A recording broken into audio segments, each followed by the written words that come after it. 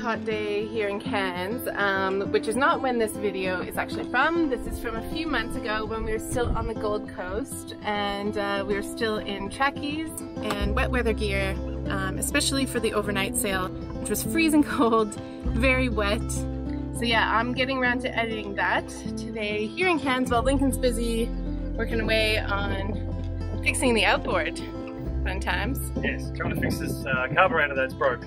Can't get another. There's none in the world. Yes. In the world. Come on, Yamaha. But anyway, we were very stoked to finally be leaving the Gold Coast after lockdown. A lot of people didn't realize that boats weren't actually supposed to travel at the time either. It was a bit of a unclear rule at the start, but eventually they explained they didn't want us traveling more than 50 nautical miles. So that gradually opened up to where we were able to travel within Queensland, just not across state borders. This video is from when we were heading for Inskip Point. There's some diving, there's some surfing, crossing the Wide Bay Bar, and just all around stoked about being able to actually set sails again and get on the move northward.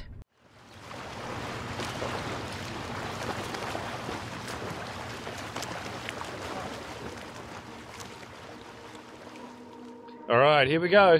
We are heading off on our first overnight sail. Yeah, we should get there by sunrise tomorrow morning, all being well, if we time it right. Yeah, and we know that the swell's going to be a little bit big, and there's a few clouds scattered around, so we're hoping that we do get some moonlight, but it might be a bit of a dark one, so we'll see. Yes. Wish us luck. We were so excited to lift anchor and finally set sail again after lockdown was lifted in Queensland.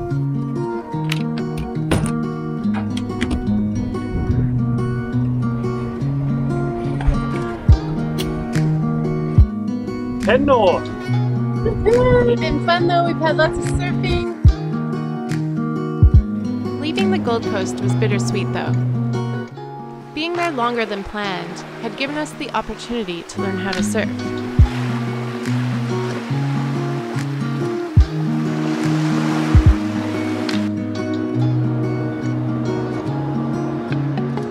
Okay, we weren't as good as this guy, but we sure gave it a red-hot go.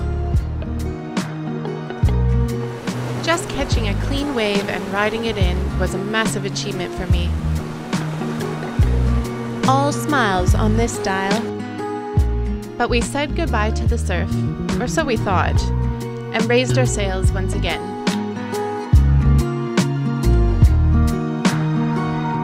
As we neared the edge of the calm, protected Moreton Bay waters, a few rain squalls created the most beautiful rainbow.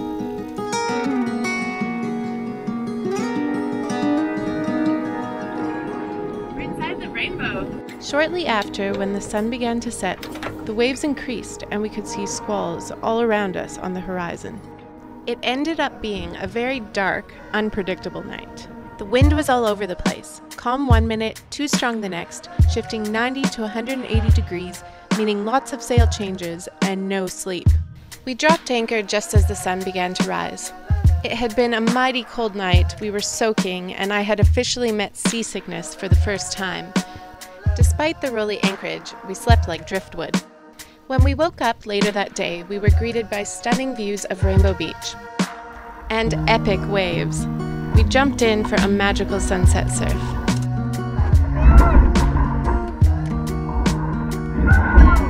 Stoke levels were at an all-time high. One last chance to surf our heart's delight on perfect empty longboarding waves. This beautiful surf session made the miserable 20-hour sail totally worth it. The next morning, I headed out with Michael and Jess from SV Popao to dive a spot called Wolf Rock.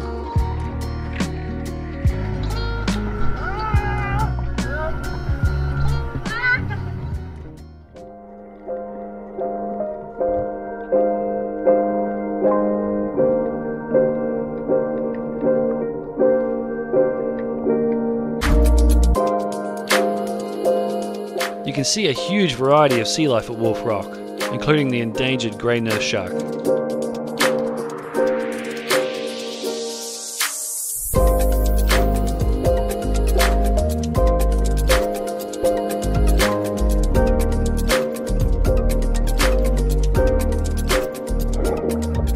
After a few hours of diving, they headed back to join in for one last surf session. Check out that determination. No one ever said surfing was easy, but the pure joy it brings makes the effort well worth it.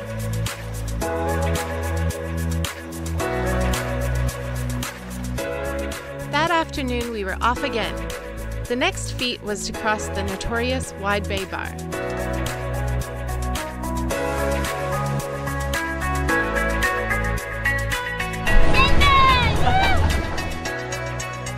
The waves stand up over the shallow sandbars and can get huge and sometimes are breaking, so you have to pick your crossing time carefully.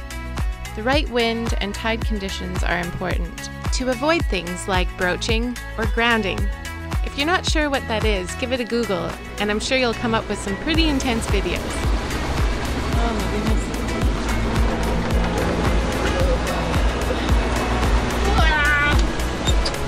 Hold on, Bella. You got this.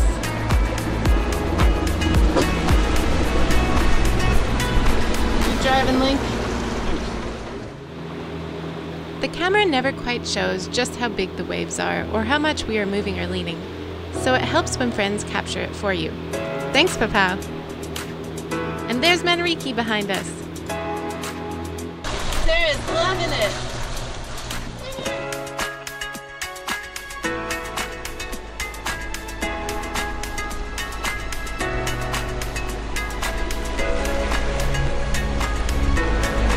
We made it!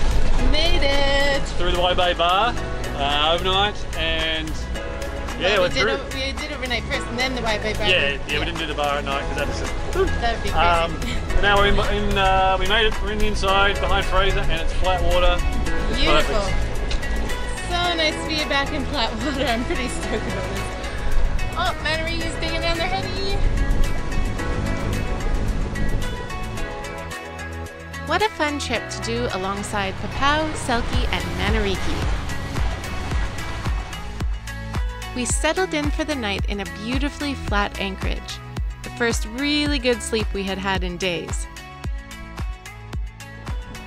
Cruising north was officially underway, and we couldn't wait for warmer weather. The cold makes us a little bit crazy.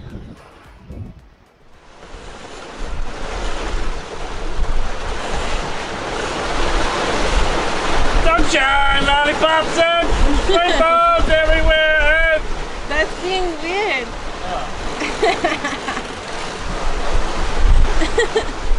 Oh dear.